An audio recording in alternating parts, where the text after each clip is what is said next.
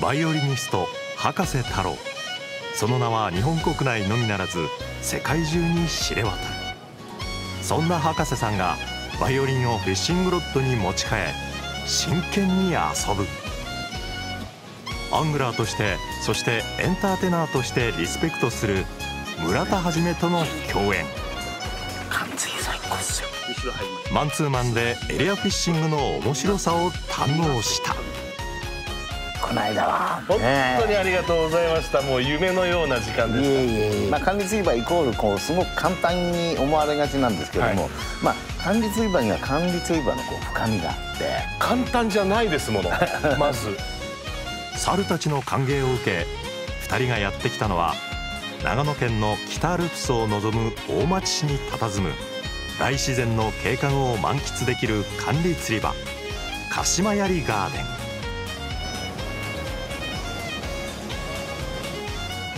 大小の池に渓流釣り場など初心者からベテランまで楽しめるが、なんといっても魚の大きさと美しさは群を抜いていると評判の管理釣り場だ。経験者の葉加瀬さんも戸惑う未体験の勝負。フィッシュ、よし葉加瀬さんやっと絶対離さないよ。葉加瀬さん本気で遊ぶ。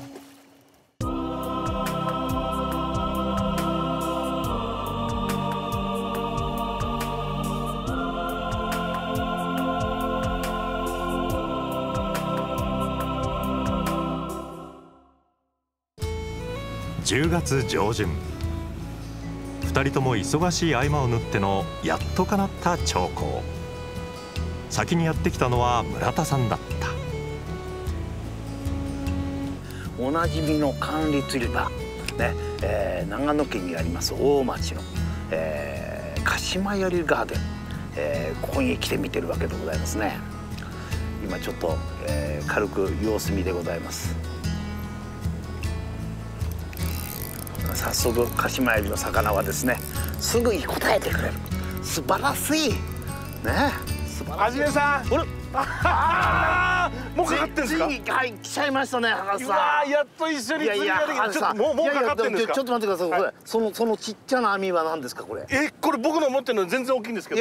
これ全然小さいですよ。マジですか。これ今かけてるねこの小さなお魚にはそれはなんとかなるんです。小さな。いいですかこれ見てください。ほら。これ小さなお魚ですよ。でかっ。ねえ。これ鹿島槍のこの小さなお魚にはですねこのぐらいの網でちょうどいいんです。でただねここ今このいちご池ではまだまだそんな大きくないんです。これいいニジマスですよ。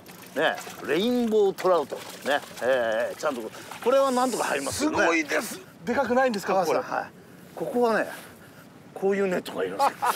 こういうネットがね。すごい。でも見えますもんね。はい。今日はすごい水もクリアで念願の今度一緒に釣りができる。もう嬉しいです。もう今日はでもいろいろ教えてください。もう僕本当初心者なんで。これからですねちょっと葉加瀬さんとこの鹿島槍ガーデン楽しんでみますからね。美しいレインボートラウト、これがレギュラーサイズと聞いて葉加瀬さん素晴らしい。こんなでっかいの釣ったことないでしょ。いつもニジマス30センチぐらいだもん。この後どうなるのかはマスのみぞ知る。その魚釣りをちゃんとするっていうのは全然自分の中ではなかったんです。ただ、息子が4歳の時に沖縄で1週間ぐらい2人で過ごしてたんです。ビーチで遊んだりいろいろしてたんですけどさすがにすることがなくなって、それで4歳の息子と乗り合いの船に乗ってで普通にこう餌釣りですけど釣ったんですね。その時にファーストラックで彼にソウシハギが23キロの上がったんです。彼の竿にかかって、でそれがきっかけと言っていいですね。息子とだから遊ぶっていうのがイコール釣りになったんです。でも今からそうだな3、4年前だと思うんですけど、そこからなんかこう自分でこう道具をこう買うようになって、そこからはだから息子の付き合いというよりはもう僕の遊びになっていったんですけど。最近は釣りにどっぷりハマっているという葉加瀬さん。早速村田さんからのレクチャーからスタート。魚が非常にでかいですから。いや葉加瀬さん今用意してくれた竿が、UL66 の UL と言いましてですね、6フィート6インチの、ウルトラライト、普通は管理釣り場はですね、エキストラウルトラライトってものすごく柔らかい、それもしくは SUL スーパーウルトラライトというのを使うんですが、ここではもうほぼほぼこのウルトラライト、つまりちょっと腰が強いぞというやつには魚がでかいんですよ。でかいからね。でラインなんですが、普通管理釣り場って言うともう3ポンドぐらいの細いの使うんですが、僕も2ポンド3ポンドでやります。ここはですね4ポンド5ポンドなんですね。なるほど。でドラグなんですが、当然今度緩みすぎてるとですね、全く上がってこない、強すぎると当然糸が切れるっていうことになるんですが、だからある程度竿が強くないと、ここの魚いつまでたっても上がってこないとこいうルアーがですね、最近では今までは全部こう真鍮だったんですよ。ところが今真鍮プラスこのアルミニウムというのが出てくる。何グラムぐらいで？今ねこれこっちが普通のサイズのこれ5グラムなんですよ。ここはもう4から上、4グラム5グラムというのがメインになります。でただこのアルミの方はですね、これ 2.8 グラムって同じ大きさなんですけど、素材が軽いんですよ。早速行ってみませんか。じゃあまずもう何もわからないですけど投げてみます。いきますね。今後ろについたの分かります？魚後ろにいるの。ああ、なるほど。見えますよね。本当どっか行っちゃいましたよね。行きましたね。また何度か投げてみてください。落ちますね。ベル返します。巻いてきます。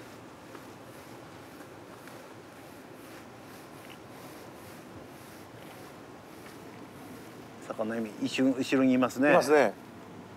いませんね。いましたがどっか行っちゃいましたよね。何の興味も持ってくれませんね。でも一瞬見ましたね。また今スッて見たりなんかしますね。しますね。それどうすればいいのかというと。止めるんですか？止めちゃダメですね。逆なんですね。こっち向いてこう来るとしますね。そしたらちょっと早く巻いてみてください。わかりました。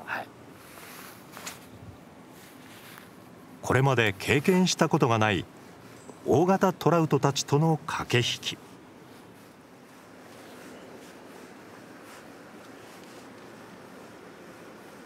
ほら、こちら。フィッシュでございます。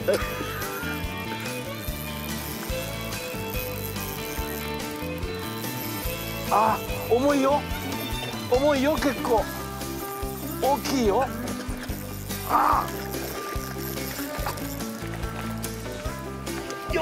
で一度座ってゆっくりでいいです。大きいんですぐに上がってこないんで。よいしょ。ネットをそーっと出し、竿を立てるんじゃなく後ろに引きます。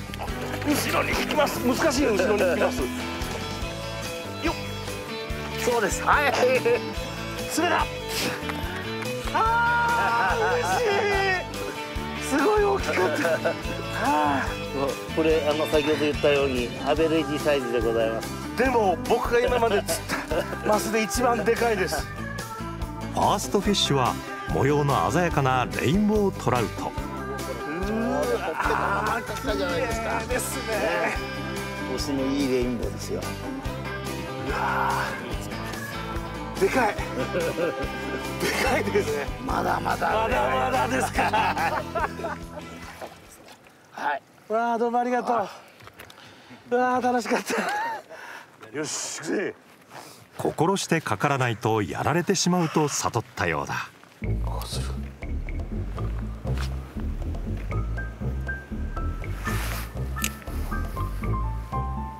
よし、来い。よっしゃ、来た。よし、かけた。なんで？今のは何が悪い？かかったんだけどな。村田さんは淡々とかける。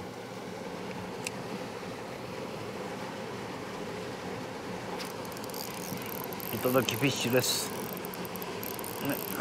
少し大きめをね。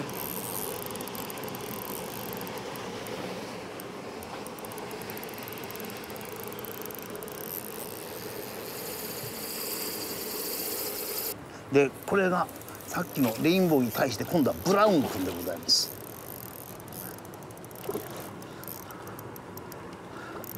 レインボートラウトに対してこのブラウントラウト。おちちちちちちちち戻ってきてお願いだから。はい入って入りました。はじめさん大きいですか？はい、鹿島エビとしては普通サイズでございますが。体高がすごいですね。これが鹿島エビガーデンの名物のブラウントラウトです。これこれこれこれ。ほらバカでかい。このお腹。うん。ね。いいでしょ。うわ綺麗な魚。うん。すごい大きいね。この体高。でも今回博士さんをね、お誘いしましたが、これを釣っていただくために。わかりました。はい。さっきのでもずいぶんブルブルしましたけどね。はい、苦戦している博士さんに村田さんからさらなるアドバイスが。この糸のたるみだけ見てます。このたるみです。たるみが伸びたりもっとたるんだりしたらそれが食ってるっていう証拠になります。今これたるんでますね。はい、これがこう力がもうかかっちゃってますけどね。だから今たるんだわけ。食ってこっちに来たんですよ。で食って向こうに行くとピーンと伸びてきますから、そこでピッて合わせます。もうねレッスンじゃないよねあれね。本当イリュージョンだよね。博士さん、僕はね、はい、じゃあバイオリンに弾いてみたらできないでしょ。できない。同じですから。はいはい、なんだこうやってやってって言われても俺にはできないから。本当に画面のままだよね。テレビのまんまじゃない。ねえ、彼ら本当にそのスターだしっていうか本当スーパースターだと思う、王様だと思ってるよ僕は。うまいとかさ、すごいとかさ、そんな超えた何かがあるじゃない。いや釣りはそりゃすごいよ。でもそんなことを超えた力がある。息子がね、とにかく今年の初めにフィッシングショーに行った時に、とにかく第一の目的は村田様と写真を撮りたいって。息子がはじめさんに憧れるっていうセンスが僕は好きだな。すごく嬉しい。僕のラジオのゲストに来てくださった時に「さあ今日は王様が来てくださいました」って「はい王様です」って「釣りの王様が来てくださいました」って「はい私が釣りの王様です」。かっこよすぎる。親子ともどもリスペクトする村田はじめ。息子さんへの土産話のために頑張る。もう一回振ってダメだったら変えよう。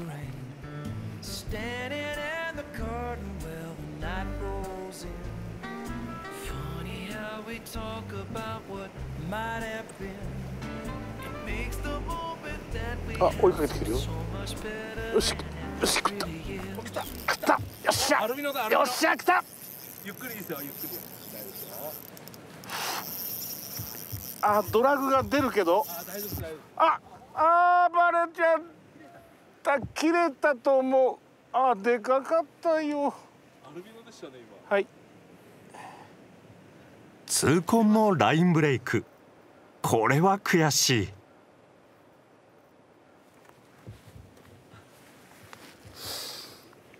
ちょっと待ってよ。ああなった時にこう行くでしょ。で今引っ張った時瞬間に切れたから、でもやり取りしなきゃなんないもんね。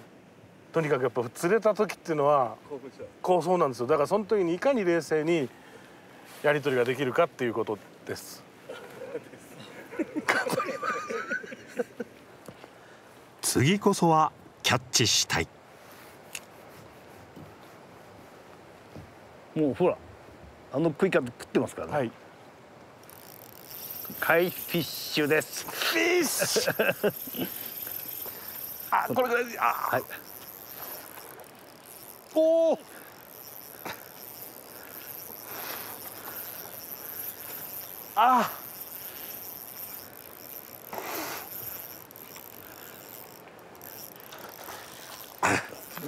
僕が取ると半減します。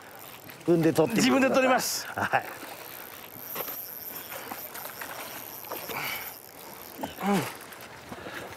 もう一回、よし。よしね、自分で入れた方が絶対的に自分で釣ったって感じが出るでしょ。釣れた。いい色ですよ。その綺麗です。このスポットもほらどうでしょ。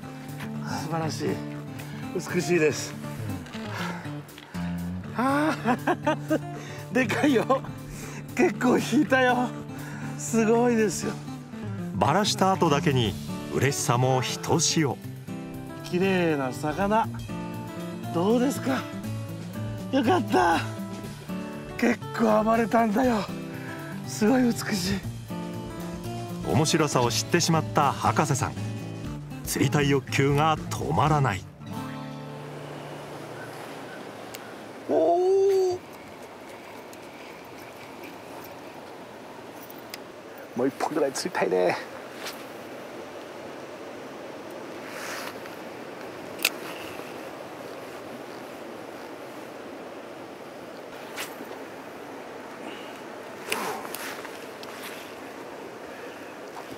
ああ、さっきあ、かけて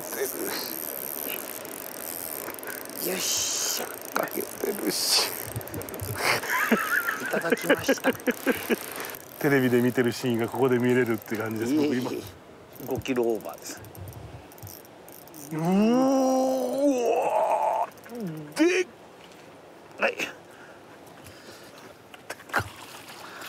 はい。なんてことかしら。ネットが小さいって言ったでしょ。一番最初にあのネットでは入らないんです。よいしょ。うわ、でかい。ほら、ドン。はあ、素晴らしい。かっこいいね。綺麗だね。もっとでかいのもいる。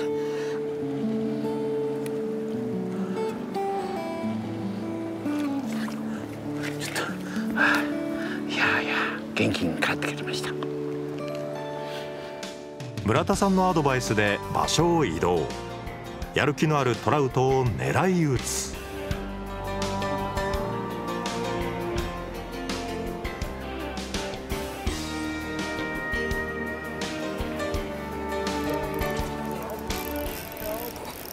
フィッシュ。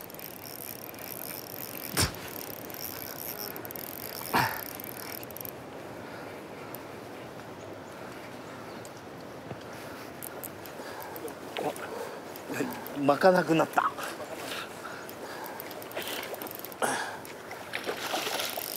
巻かなくなった。大きいんじゃないのあれ。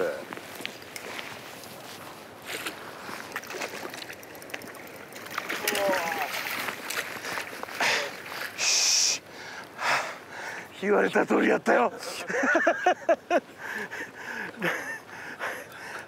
ほら、大きいじゃん。大きいよ。先生が言われた通りやったよ。暴れてる時は巻かない。あ、でかい。かっこいい。すごいかっこいい。綺麗。見て。これもレインボーですね。はい、レインボーです。今日教わったことを全部出し切った充実の一本。これでこの日の釣りは終了となった。ありがとう。明日は60。はい。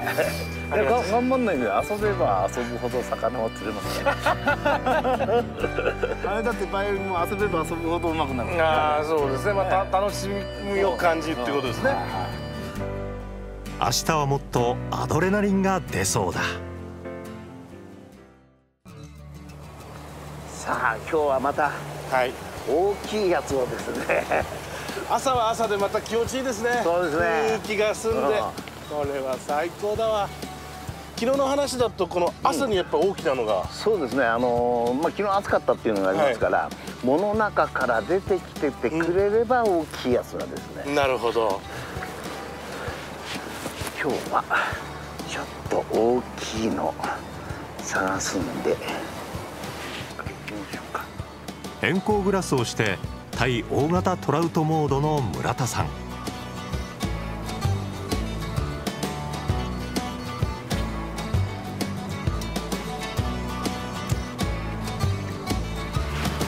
はい、いただきフィッシュ。大きいんですか、もう一発目から。普通です。普通普通立ってでかいもんね。普通の60センチぐらいです。60センチぐらい普通。はい。ほら、66ぐらいです。おかえり。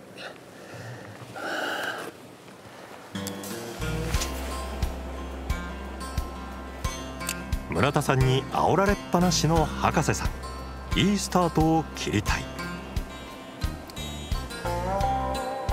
おい、来た来た来た来たよ来たよ来たよ来たよ来たよ来たよ来たよ。よし食った、よし食った。はい。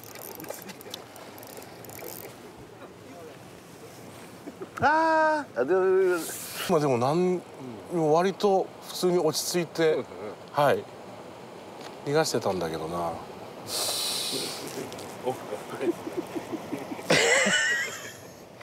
たやすくないね。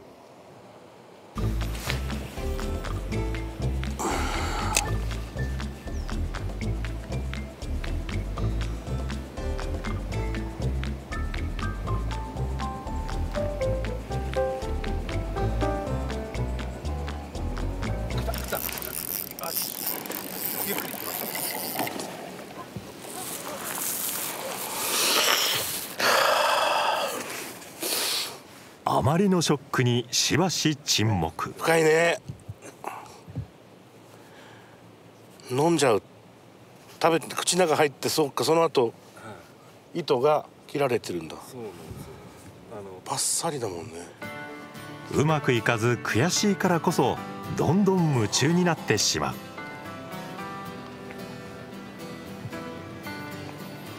博士さん、はい、場所回った方がいいです。了解しました。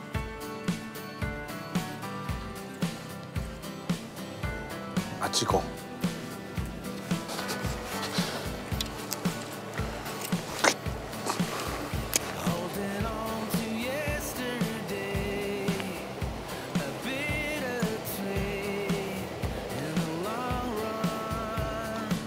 う。一方村田さんはというと順調に大型に食わせる。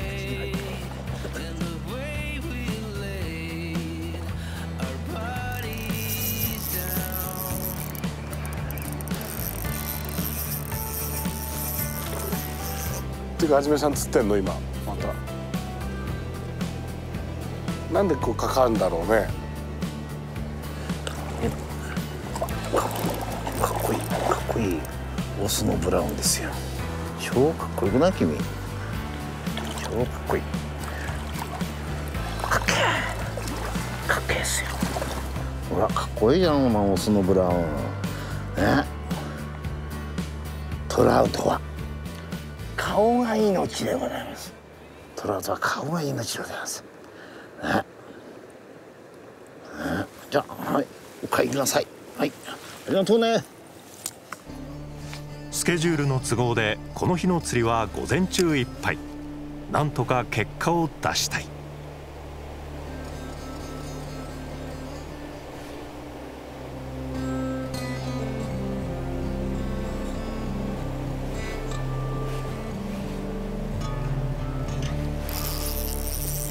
フィッシュ。よし。博士さん、やっと大きいか小さいか。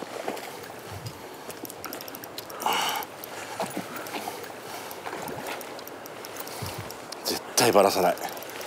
絶対バラさないよ。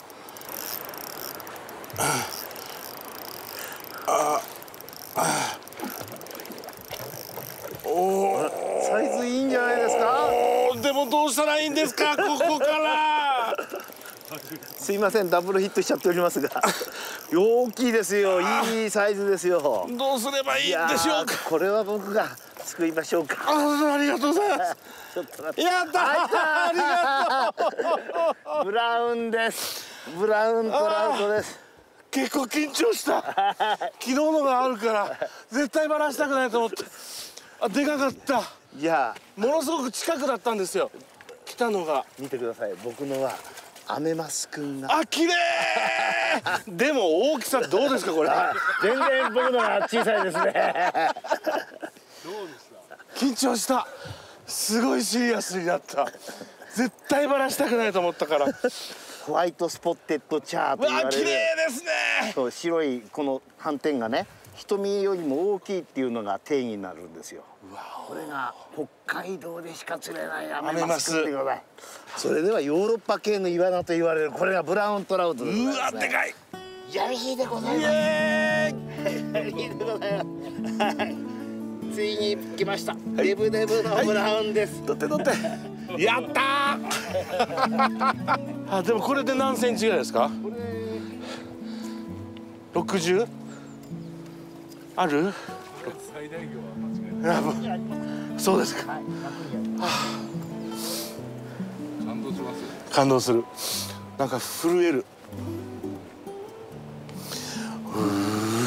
でかいね。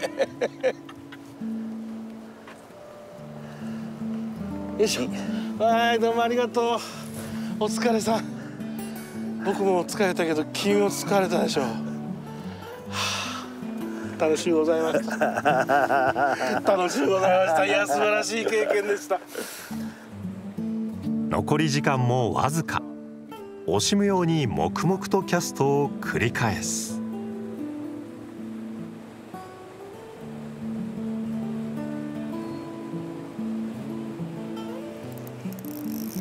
これはかけたと思うよ。よし。博士さんかけましたね。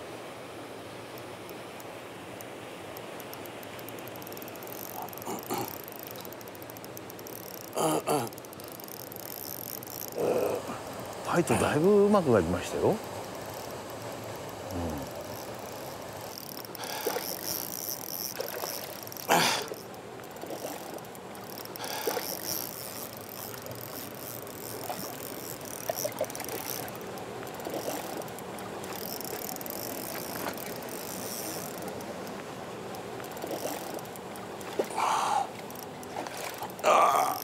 もうちょっと巻いた方がいいかな。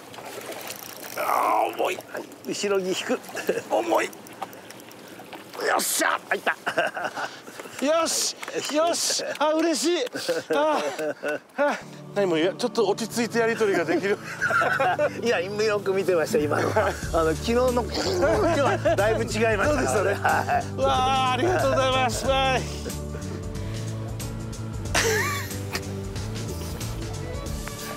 ありがとうございました。忙しい合間を縫って決行した2人のエリアフィッシング。学ぶことも多かったが、とにかく楽しんで本気で遊べた2日間だった。最後は鹿島槍名物のバーベキューで締めくくる。釣ることだけではなく、とことん楽しむのが村田さんのスタイルだ。